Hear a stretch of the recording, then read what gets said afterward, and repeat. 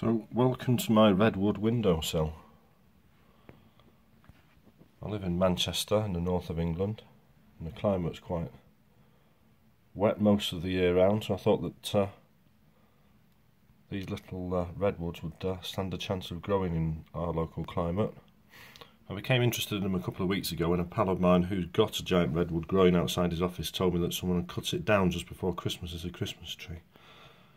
I was very disappointed, and I just thought it'd be an interesting and fun way of growing him a little present to replace the tree that he's lost, and at the same time give me a little bit of fun and allow me to plant up an area near my house that I manage with some rather special trees. So I bought some seeds from the internet, from eBay, just like those, and I put them in the freezer for 48 hours and then put them on this very wet kitchen roll in a Tupperware box with a lovely little orange lid, and placed them in the back of my fridge for 2 weeks, and then planted them out in cardboard plant pots like these and gave them a really good soaking, and just left them on my windowsill, keeping them very wet. And after about 7 days I started to get tiny little redwood seeds germinating just like this.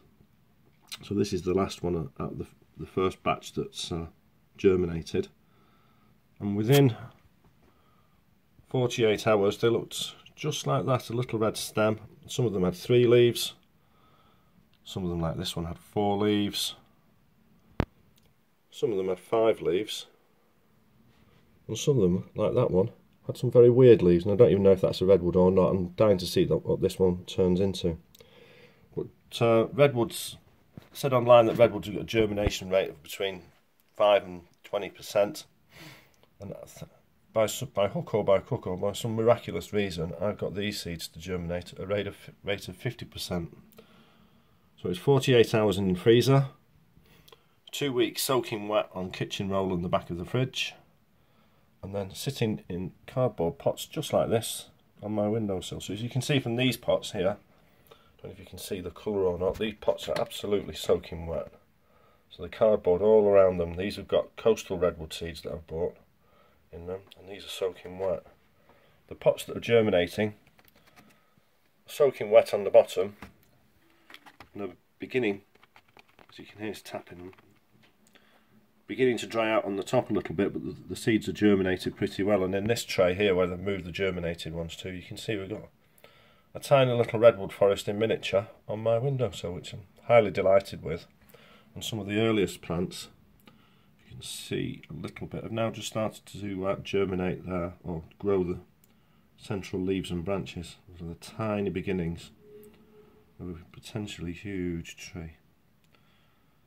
So getting these plants up has really fired my imagination, so obviously I get enthusiastic about everything. So I've been online and I've bought 30 coastal redwood seeds, which again I put 48 hours in the freezer, 2 weeks in the back of my fridge, and 3 days ago I planted them up in these cardboard tubs and put them on a tray on my windowsill. So you can actually see the difference in colour. These pots are soaking wet. These pots here, which have got the germinated giant redwoods, giant sequoias, they're much drier, and these pots again here, sort of 50-50.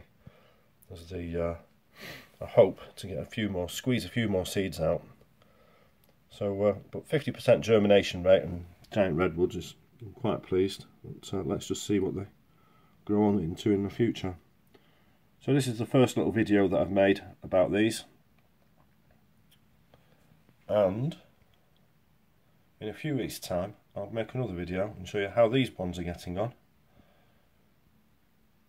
I'll let you know if these coastal redwoods have germinated, and how this second batch of giant redwood seeds here, you can see 30 seeds there in the tray.